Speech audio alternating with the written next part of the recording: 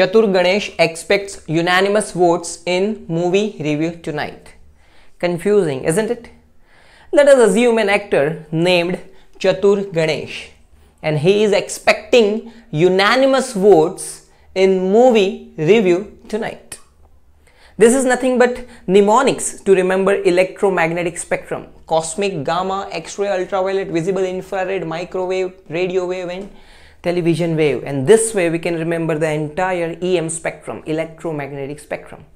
And if we move left to right, if we move rightwards, the wavelength increases and hence frequency decreases, and E is equals to h nu, the quanta of energy, that key decreases. So this way we can remember, I repeat, Chatur Ganesh expects unanimous votes in movie review tonight.